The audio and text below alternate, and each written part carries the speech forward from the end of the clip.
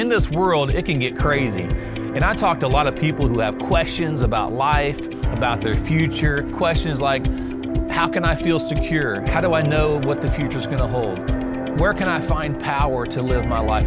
How can I discover purpose? And that's one reason why I wrote this book called I Am, to help you to live out the purpose that God has for your life. In fact, I personally discovered as I have an encounter with the great I Am, that's when I discover who I am. And in this book, I'm going to share with you 7 principles that I believe will help you live the life that God has for you, addressing all these questions that people are having today. We even conclude it with some promises that you can declare over your life, like, I am fearfully and wonderfully made. I am more than a conqueror. Declare things like, I am free.